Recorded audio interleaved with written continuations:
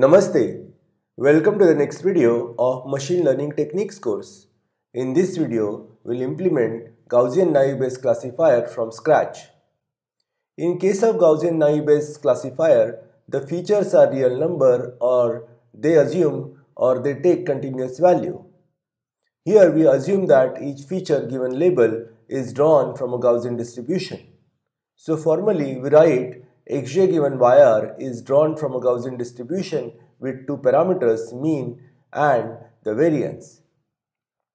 Here xj is the jth feature and yr is the label. There are two parameters in this Gaussian distribution, the mean mu and the variance sigma squared. So for m features and k labels, there are m into k Gaussian distributions. So there is one Gaussian distribution per feature and label, and each Gaussian distribution has two parameters, hence the total parameters to estimate would be 2 times m times k.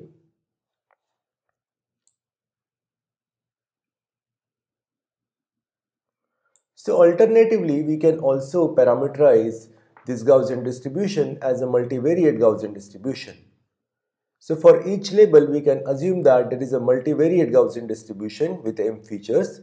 Such a distribution will have a mean vector mu with m components, that is one mean per feature, and a covariance matrix with m cross m entries. However, since we are making a conditional independence assumption among variables, the covariance matrix is assumed to be diagonal. Its off-diagonal entries are 0. And the diagonal entries denote the variance of each feature. So in this scheme, we need to estimate k multivariate Gaussian distributions, one per label. For each distribution, we need to estimate m means and m variances. As such, the number of parameters are same in both the representations. However, the multivariate Gaussian representation is more efficient in terms of computation of means and standard deviation from the training examples.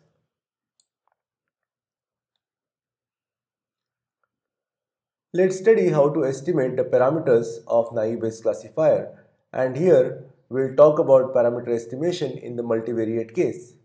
Let nr be the total number of samples with label y.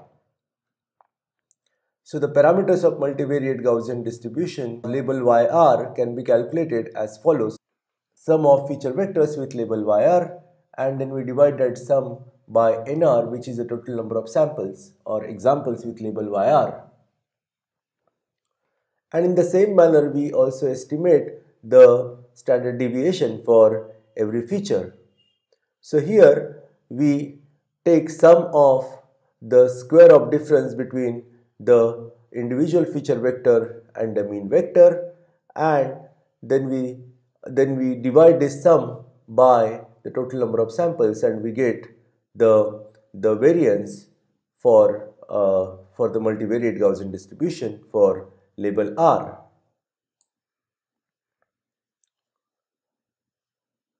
Now that we have estimated the parameters of Gaussian distribution, we'll use them to calculate the posterior probability using the Bayes theorem. So probability that the example x belongs to class yc is calculated as this is the likelihood into prior divided by the evidence. The likelihood is computed using the following formula. So for every variable xj for label yc, we have the parameters of the Gaussian distribution, and we use these parameters in the formula of Gaussian PDF. So it is 1 over square root of 2 pi mu jc exponential of minus half xj minus mu jc divided by sigma jc squared. So this can also be implemented with multivariate Gaussian distribution with diagonal covariance matrix.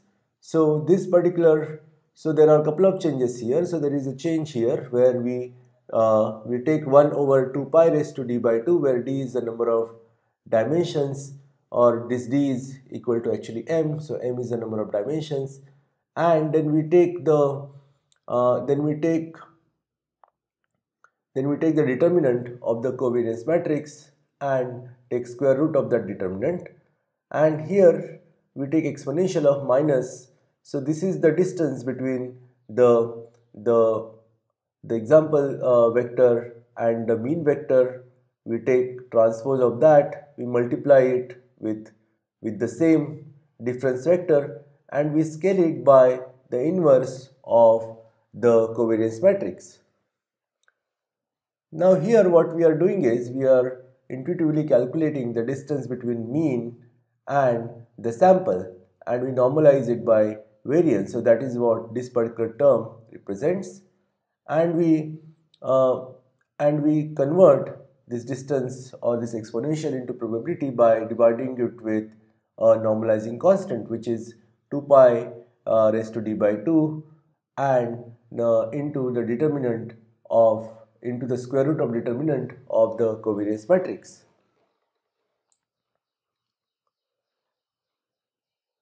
Let us implement the Gaussian naive Bayes classifier. So we implement fit, which performs parameter estimation for Gaussian distribution. So here we first calculate number of samples and number of features. We find out how many classes are there by performing np.unique on the label vector, and then we get the number of classes, and finally we initialize the mean, variance and priors by 0.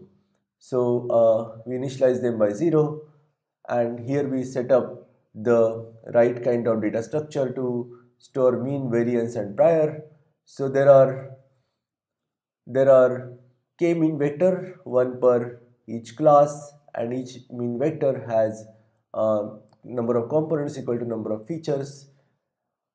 In case of the variance, we are also storing only the diagonal element, so that's why we have the shape, which is number of classes comma number of features. And in case of priors, we have a vector with the number of components equal to the number of classes. Now what we do is we first get all the examples with label C, and then we calculate the mean vector of all the feature vectors corresponding to the examples in class C, and then we also calculate the variance again from the feature matrix corresponding to examples with label C, and we also estimate the priors, which is the total number of examples in class C divided by the total number of training examples. So that is how the prior is calculated, and this is how we also calculated prior in case of Bernoulli distribution.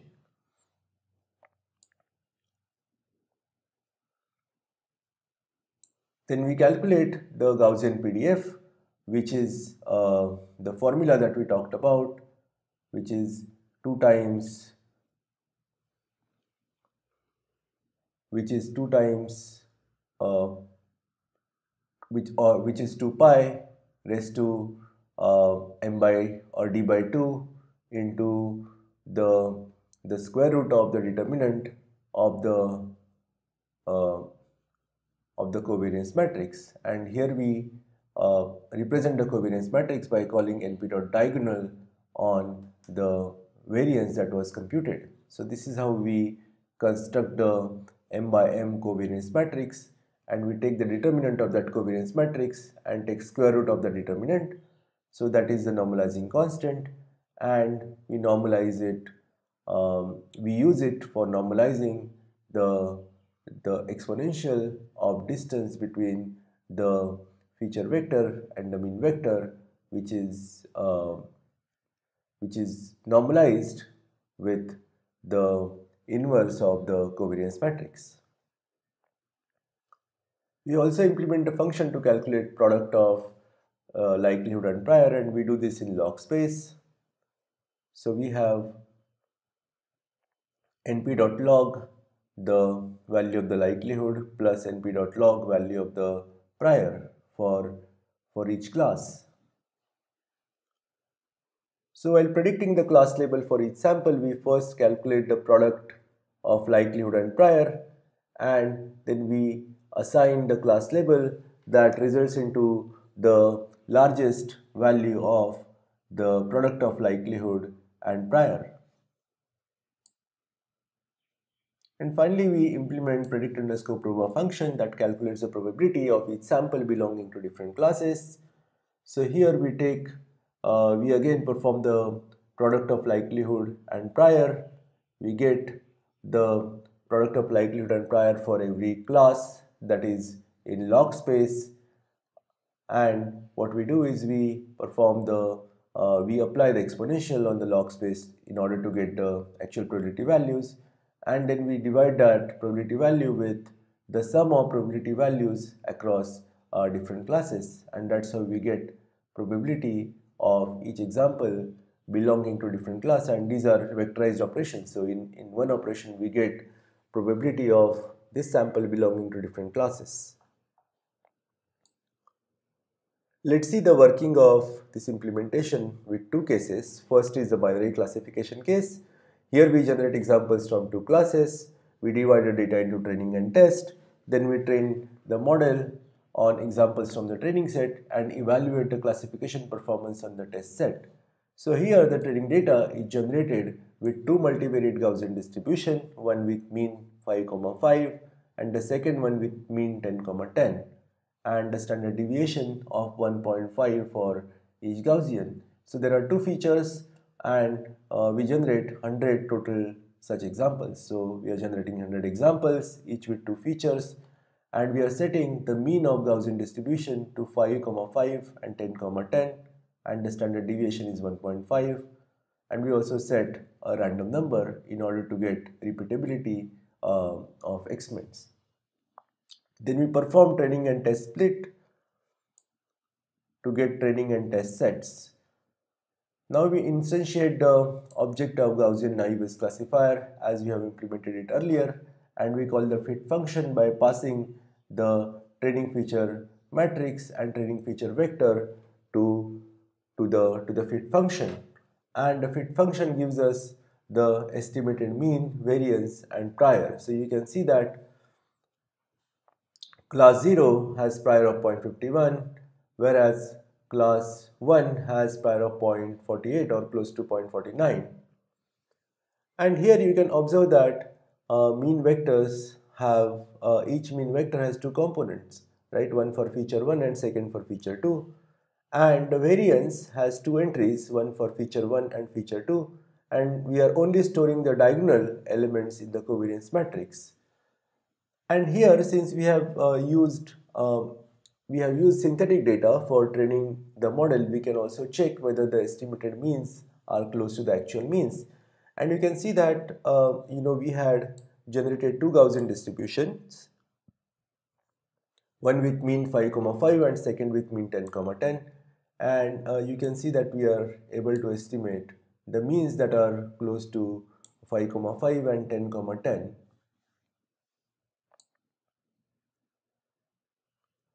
Now what we'll do is we'll plot these Gaussian distributions. So you can see that there are two axes, the feature 1 x1 and x2, and these are two distributions, two Gaussian distributions, one with blue points and the second one with red points. Now we can test the inference procedure on the test data. So we can get the class label predicted by calling the predict method on the naive object by passing the test feature matrix, and you can see the feature labels. And we can also generate a classification report that gives us important classification evaluation metrics like precision, recall, F1 score and accuracy for different classes.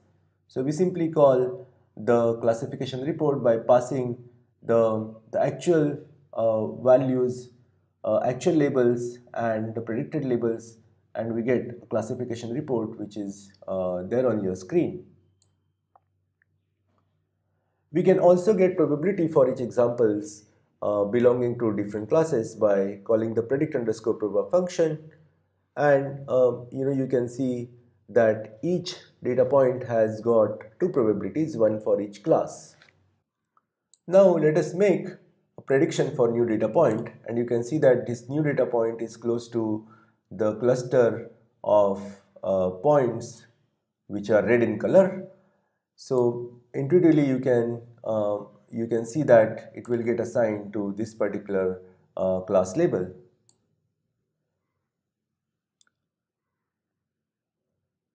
So since the point is closer to Gaussian distribution with mean 5,5, it will get label of that class. And when we call the predict underscore proba function with this new example, you can see that the probability of this new sample coming from belonging to class 1 or class 0 is 0.99, and class 1 is a very small number which is close to 0. So based on this, we can assign, based on this probability vector, we assign this point to class 0 which has got mean of 5,5.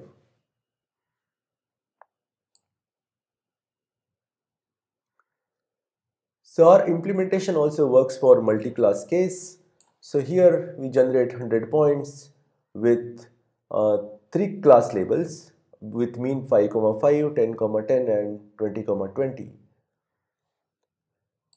We perform training test split, and then we estimate the parameters of the Gaussian naive Bayes classifier.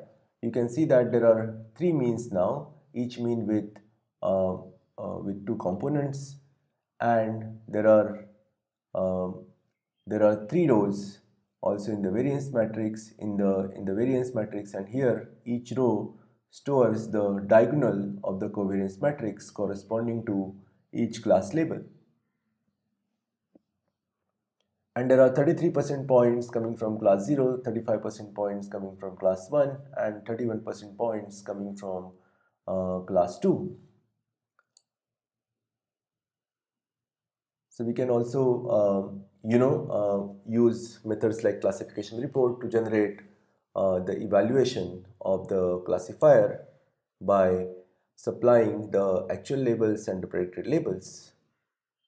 And when we calculate predict underscore proba function, we get the probabilities of each sample belonging to different classes. Now there are 3 different components, or there are 3 columns. So this is the probability of class of example 1 belonging to class 0, class 1 and class 2. And you can see that the sum of each row is 1.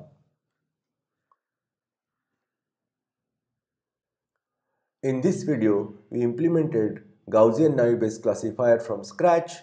We implemented the parameter estimation and the inference procedures, and we demonstrated the implementation with binary and multi-class cases.